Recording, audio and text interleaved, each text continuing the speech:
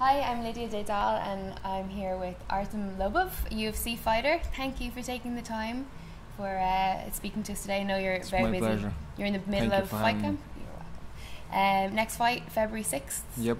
UFC 196 against Alex White. Yep. So you're obviously well in the middle of fight camp. Yeah, I mean, we always say this. We don't really do fight camps. You know, this is like a known fact. I think at this stage at Straight Blast Gym, you know, we just train.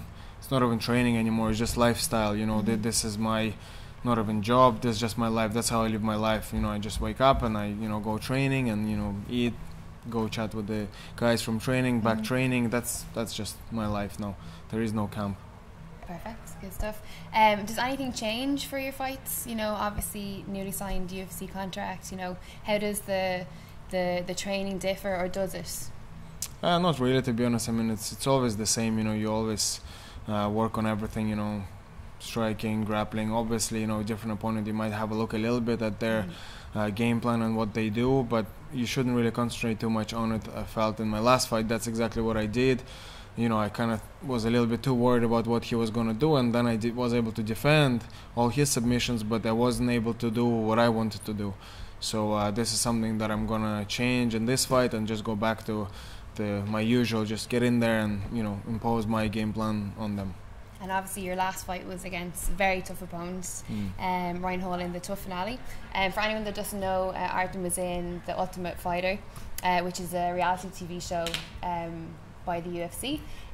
So basically tell people that might not know about the process, what's involved with tough. Yeah, The Ultimate Fighter, I mean, it's kind of like, to keep it simple, like sort of like a Big Brother house, where you have a bunch of people living in the same house. There's no access to any sort of media, no phones, no TVs, no nothing. You just train and you fight, and it's like a tournament, so if you lose, you're then out of the tournament. If you win, you advance, and then it goes up all the way till the final, and then the final is live. So it was a good experience. It was some of the seasons vary. Some seasons kind of have a bit more drama in the house, whereas our season was really, really good. I enjoyed it because it was more about the fights, training and fighting. And then if you watch it, you will see yourself. They show very little of the our interactions in the house because it was just normal. Just fighters, professionals living together. We kept it strictly business for most of the time, and any differences or dislikes we had, we settled it in the cage. So. And it's kind of part of it, if you want to become a pro fighter, then it's part and parcel of that, the media obligations that go with it. How do you find, doing stuff like this, interviews and... Yeah, I mean, I had a good kind of exposure to it in terms of, obviously I was, with Conor on many of his media tours, so I saw that side. So I knew exactly what it involves, and now also having seen how much he had to do, I realized that what I do is just, it's nothing really compared to that. So, I get it done, no problem. And obviously, being Conor's one of his main sparring partners and friends, how has the last year, 2-3 years been seeing his rise from, starting out to becoming champion? Yeah, I mean, it's been unbelievable. It's been a great journey. I left my full-time job in September last year. Not actually last year, the year before. Did you used to work in the bank? Yeah, I used to work. That's insane. That's crazy. I had all kinds of jobs, to be honest. Like when I was in school here, I used to wash dishes in a restaurant. I worked in the bar while I was in college. Then, obviously, when I graduated, I started working in the bank because I did finance in college.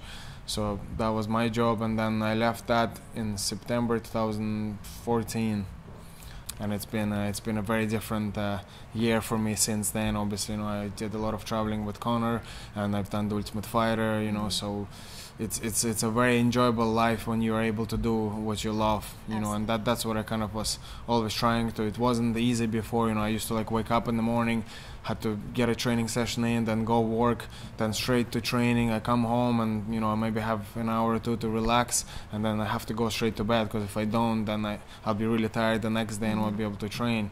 And then I also did commentary work for Setanto at the weekends, and that was always really, really late. So I'd work, let's say, Saturday from 12 till 4 or 5 in the morning, and then I'd be in bed all Sunday, and then I'm back to work on Monday. So it was a hell of a time. I was literally just grinding, and Do you have any advice for, obviously, you know, in SBG where you train, there's so many amateur fighters who want to go pro, but they have full-time jobs. Do you have any advice for them that, you know, anyone that might be struggling to kind of juggle everything? You just, you know, you just have to keep grinding. You know, I would definitely try and, you know, put some arrangements into place where you have an education or you have a trade that you know, or work experience, because, you know, you never know.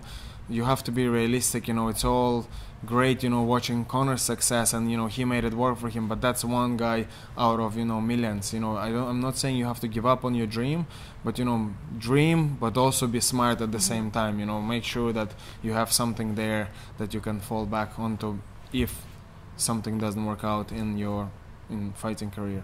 And when did you start martial arts? How old were you when you started? I started training when I was 21. Wow.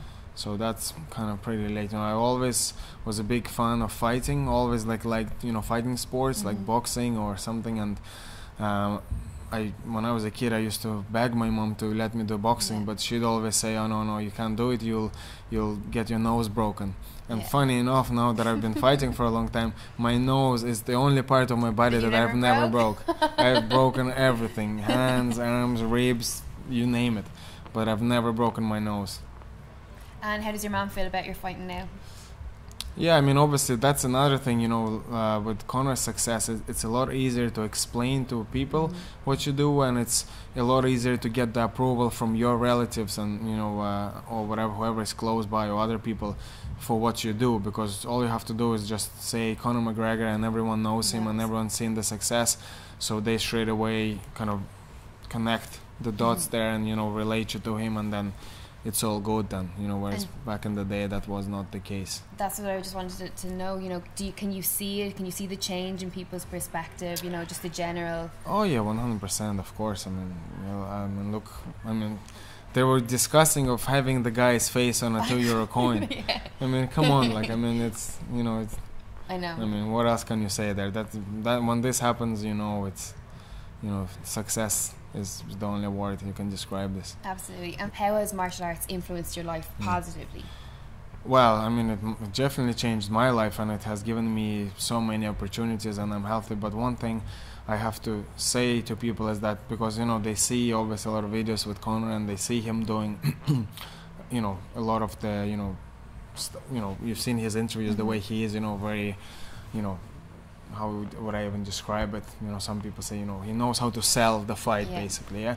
But it's not about just that, you know. Behind all this there's a lot of hard work. There's you know, years and years and years of grinding in the cold ass gym, you know, smelly cold gym, really hard work, but behind closed doors where no one sees that, you know. And the up-and-comer generation, they try and they copy this part that they can see now, but they shouldn't forget that you have to copy the first part as well. Put in 10 years of hard work, and then add the rest on top of it, and that's when you're gonna succeed, you know. So that's what I would say to the youngsters. Absolutely. And moving on from that, like, obviously training, it's full time, you know, you're as in you're grinding the whole time. So we're not in a gym, we're in a bit of a different, we're in the Workman's Club in Dublin. So how often do you get to, you know, socialise? Do you relax? The name is appropriate, Workman's Club. The Workman's Club. That's what we do, you know, I mean, we work.